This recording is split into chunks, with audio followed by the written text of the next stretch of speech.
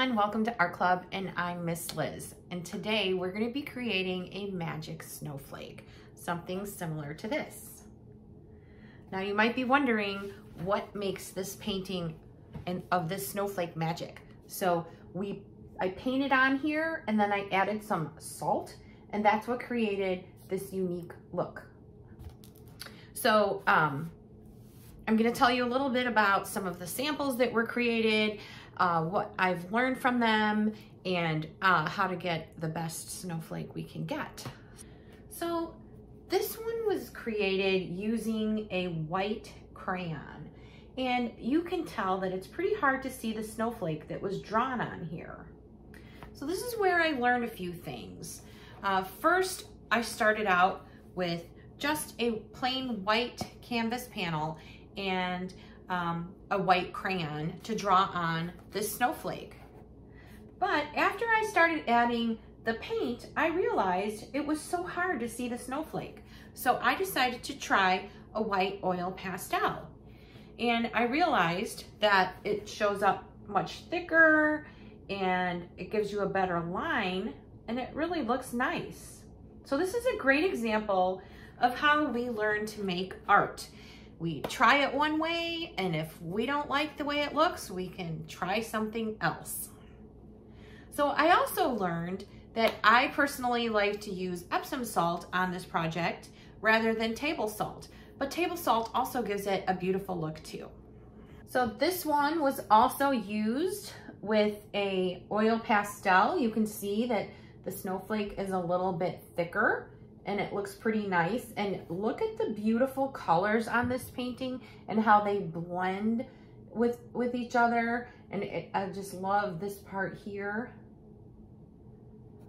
So as I'm showing you some of these samples, remember which ones that you think that you liked the best, and what you might want to create. Let it inspire you. Here's another sample. This one was made with the oil pastel, with the one that you'll be getting. I love the colors on this one. Purple's my favorite, and the pink just blends in there so nicely. However, this one was made with a crayon, and it's very hard to see that snowflake. So of course, if you're doing this project from home and you did not register for this program and all you have is a white crayon, I would just draw it a little bit thicker on there, and then it will work. It'll do fine. And here's this beautiful one. Now this one, I don't know if you can tell, I didn't brush all the salt off of there yet, but it's beautiful. So I hope you saw something interesting that you'll like to create. All right, let's open up our kits and see what is inside. So everybody has a canvas panel, a paintbrush, a white oil pastel, some Epsom salt.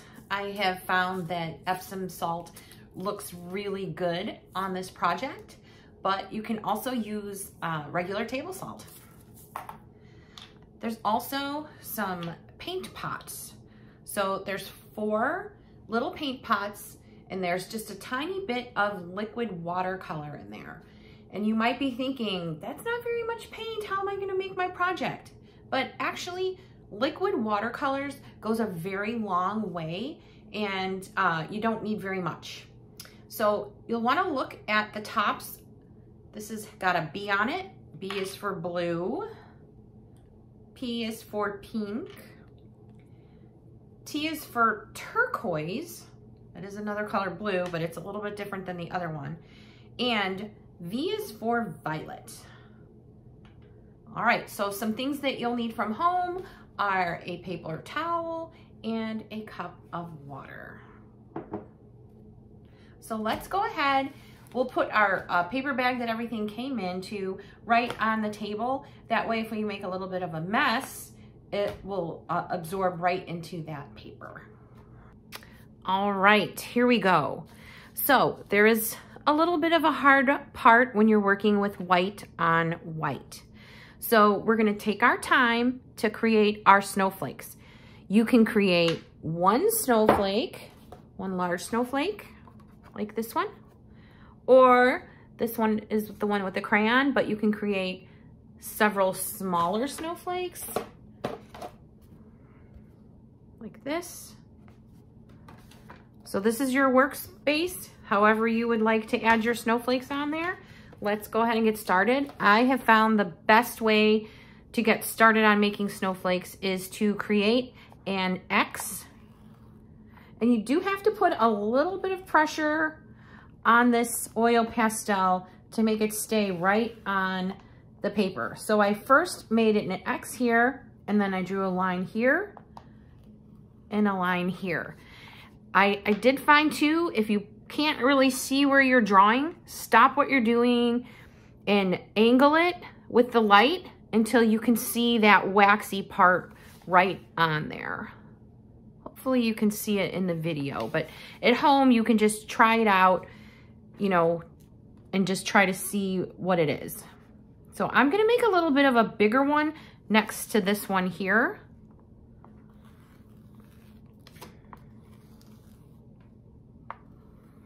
And I'm pressing hard. If your crayon breaks, that's okay. Just go ahead and keep using it. Maybe you'll have to go over it twice. And then see if you can see. You can see a little bit of my wax pieces here where I pressed really hard. That's okay as well. And then, do you want to make a fancy snowflake? So I like to put little things on the snowflakes. So like this one has arrows. This one has some squiggly lines. Let's see.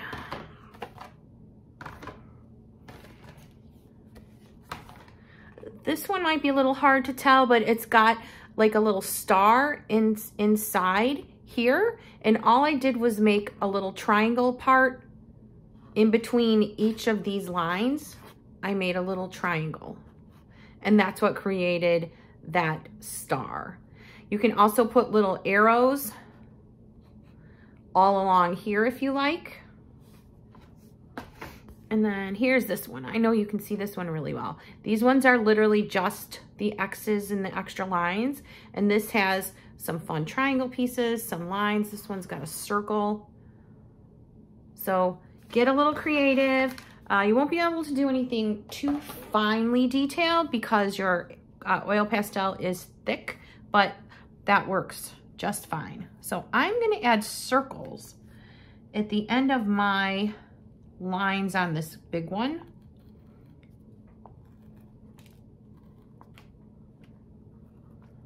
What are you adding? And then I think I'm going to add part of a triangle here to make the star in the middle.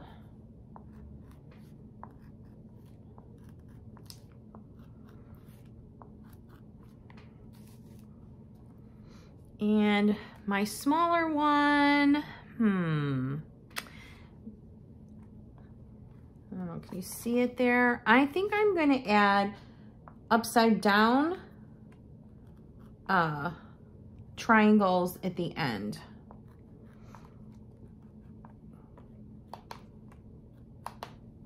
So go ahead, get creative, add what you like, and we will check back in just a moment. If you would like to watch some of this video and then go back and start yours, that might be helpful too.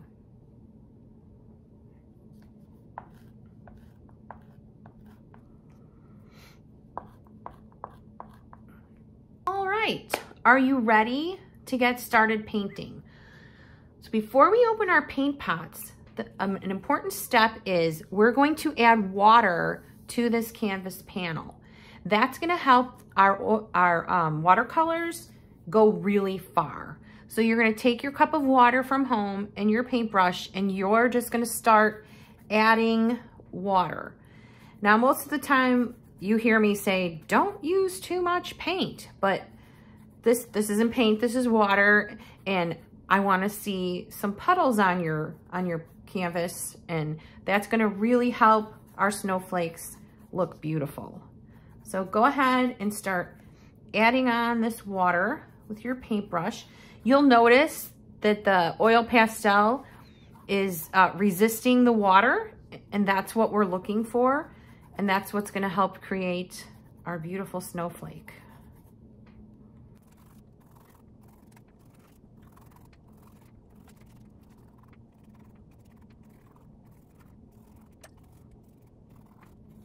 All right, looks like mine is pretty wet. So I'm going to start with my colors. Be very careful when you open them. If you think you need help, ask your grown-up. And I'm starting with my violet. So the first thing I'm going to do is just put my paintbrush in there and just add it wherever I want. Maybe I'll show you the samples one more time real quick before we get started. So this one is just 2 color blues. Whoops. And this one has all 4 colors in it. This is just the purple and the pink. Purple and pink. This just has both blues, the purple, and just a tiny bit of pink in there. And this has all 4 colors. So I've got my violet, and I'm just gonna start adding it. Look, I almost dropped mine. And look at that. And you see one dip in your paintbrush, and look how far this paint goes. That's because the watercolor paints go really far, and using the water on our canvas stretches it out even more.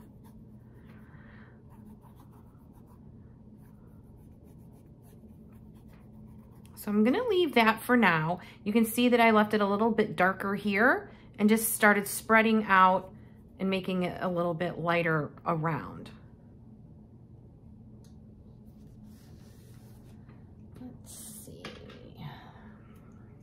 Now I'm going to open up my blue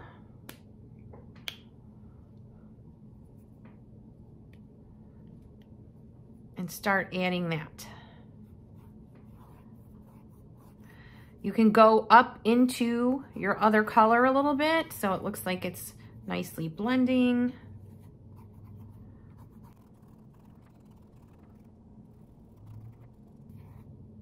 Just keep working on it, spreading it around. That's my brush, and I think I will add some of the other blue, the turquoise.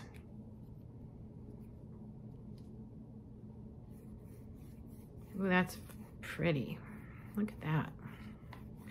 So now you're starting to see, you know how I added my circles over here, I added the triangle pieces here. You're starting to see all that as we put the color on. All right. Do you think I should add some pink in there? I think I will. I think I'm gonna try something different, and I'm gonna add pink around the edge. Let's see how that looks. The pink might turn a different color when it starts mixing with the blues. That's gonna make it look pretty neat. All right, you keep working on yours, and when you think you have your colors blended a little bit and you have it how you want it to look, we'll check back and I'll show you how to add the salt. All right, so grab your Epsom salt here, and this is way more salt than you're gonna need, but we're gonna just take a couple pinches and we're gonna sprinkle it on. If you get to some spots that look like they're dry already, go ahead and take some of your clean water and add some. So I think mine looks a little dry right here, so I'm just gonna add some water. So when the salt mixes with the water and the paint, that's how you get that really fun look. So you're just gonna sprinkle it on there.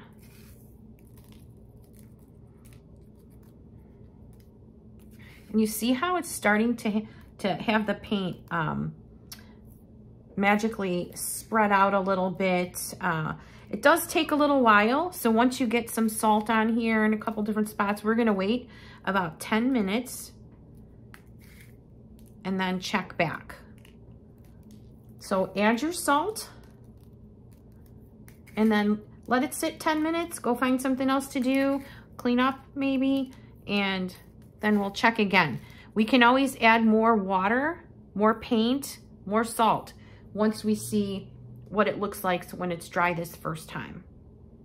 All right, so I'm back and I've noticed that quite a bit of time has gone by, at least 15 minutes or so, and I still have some really wet spots here on my project.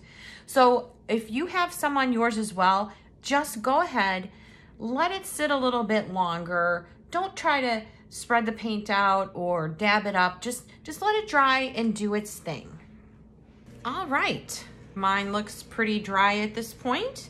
How does yours look?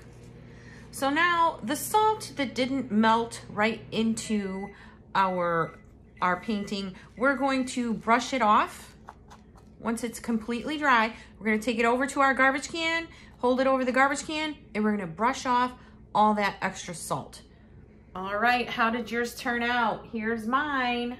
I've got all that extra salt brushed off and into the garbage can. You can see a little bit where I added that extra color along the edges. I think that gives it a really nice look. So I would love to see what yours look like, and you are welcome to post them in the comment section of our Facebook post. You can send them to youth@newlenoxlibrary.org. And thanks again for joining me, and I hope to see you soon at the library. Bye-bye.